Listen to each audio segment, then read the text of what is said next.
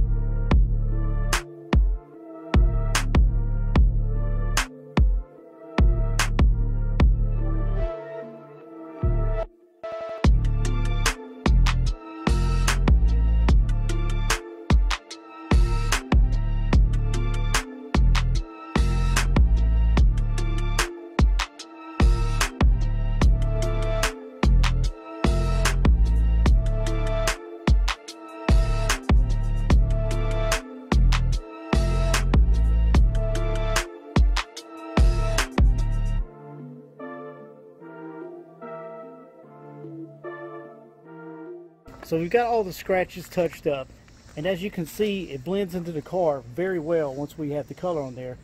Now the only thing that you can really faintly see maybe is you can see the outline of the raised paint, but you can't actually see the scratch itself anymore. It looks pretty good from 6 feet, just the way it is. Now this is 10 or 12 feet away, and you can barely even tell maybe where the scratches actually were. You can just barely see the touch-up paint. Now back here on the deck lid, you can see that scratch a little bit better because of the way the angle of the sun. But what I'm going to need to do is I'm going to let this thing dry. I'm going to let all this paint dry for about 24 hours, and then I'll come back and I'll touch up any areas that I might need, and then we can proceed on to the next step where we're going to tape it up and sand it down. So it's been about 24 hours since we touched these scratches up. Now I'm going to go over this thing and I'm going to tell you exactly how I'm going to fix these scratched areas up.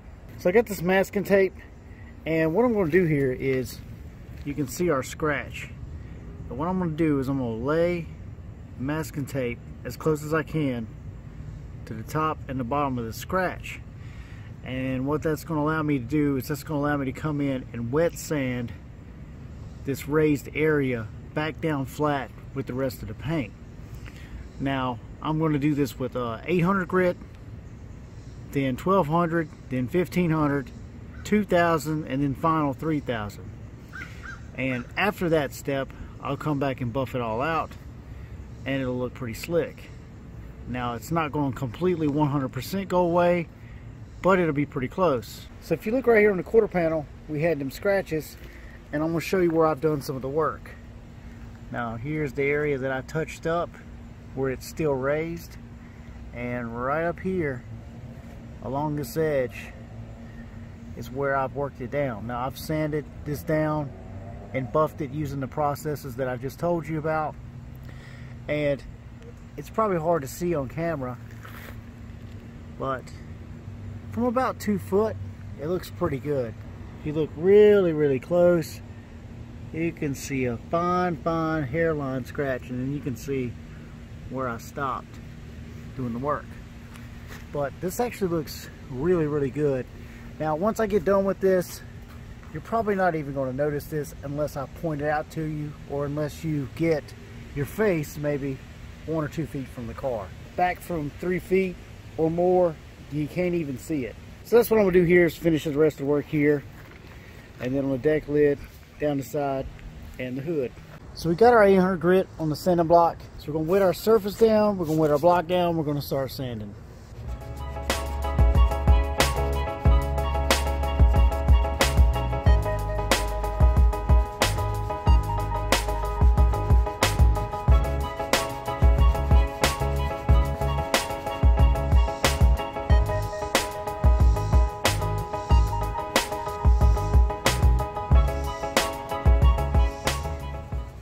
Once you kind of get the edge knocked down a little bit, you can take off your tape and we can go on and sand this thing with the block.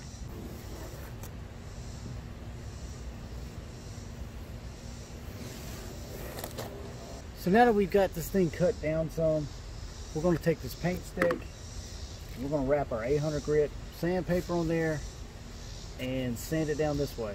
Now the main reason you want to use something small like this is so we don't come out away from the scratch. We keep the 800 grit scratches right here where the main scratch is, and then we'll just kind of blend out as we do the 1500, the 2000, and the 3000.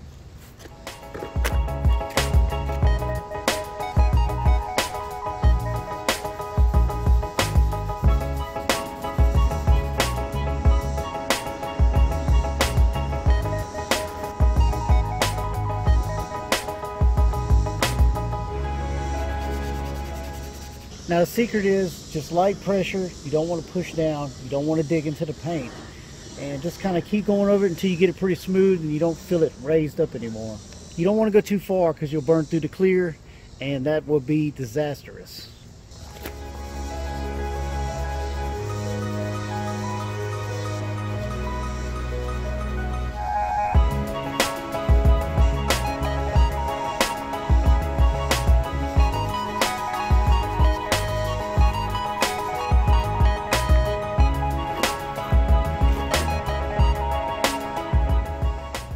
here's what you have after sanding it with 800 grit sandpaper. Now if you look, you can see a very fine hairline crack looking thing there, and that's where our scratch is. Now it is filled in. I'm going to go over it with, like I said, 1200, 1500, 2000 grit sandpaper, and it'll gloss it back up after I buff it out. But this totally will not disappear. You'll still have that very fine hairline crack looking thing there, and it's just part of it. You're filling in that scratch, and there's just that hard edge from where they knifed it, and it's just not going to go away. But it'll look pretty good, as you can see up there at the top. So it almost disappears from 2 foot, and if I didn't tell you the scratch was there, you probably wouldn't even know it was there. So now we're going to proceed with the higher grit sandpaper, the 1200, the 1500, the 2000, and then a little bit of a 3000, and then we'll buff this thing out.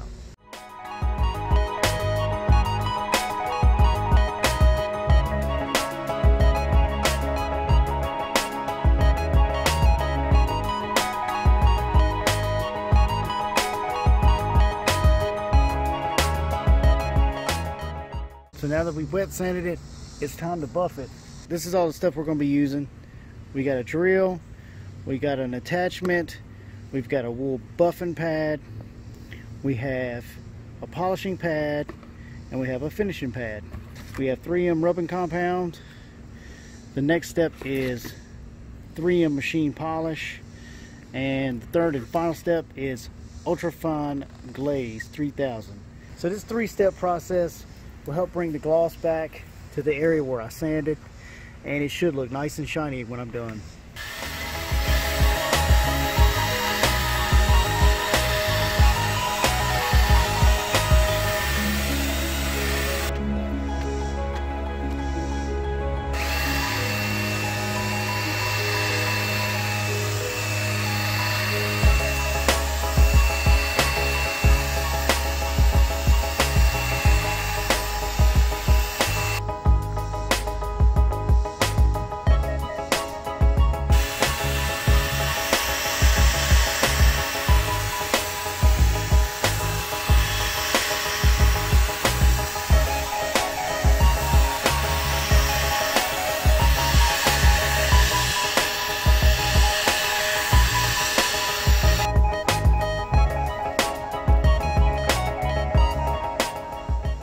So here's our finished product. Here's where the scratch was at. It actually runs right here where my finger's going. Very, very hard to see from 2 feet away. Probably won't even pick up on camera. But if you look at it, it's nice and slick and smooth. It looks 1,000 times better than what it did before. So now that we've got this one little section right here on the quarter panel done, we need to concentrate on the deck lid or the boot, whatever you want to call it, the doors, and the hood or the bonnet, whatever you want to call it. And this is very time consuming work. It might look easy on camera, but it's really not. It just kind of takes time. You just got to stay with it. And I wanted to touch up this scratch a little bit before I decide to go and sand it. It needs some more work. And I think the doors are fine. The boot lid, the deck lid, whatever you want to call it, it's fine. I think it's ready to sand down. So we're going to get on to those areas next.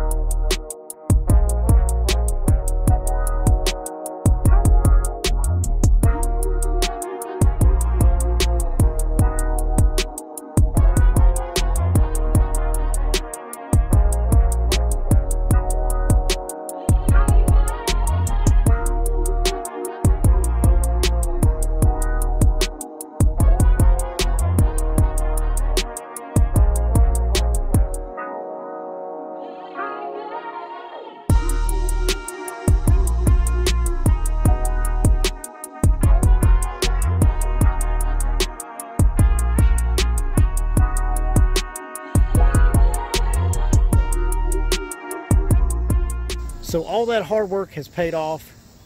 Here it is. All the scratched areas are repaired. They're finished. It looks nice and glossy. And I'm really, really impressed with how this turned out. It turned out better than what I thought it would. Now, like I said, it's not 100% perfect. But as you can see, I mean, from 6 feet, those scratches are pretty much gone. Like, you can't even really even see them.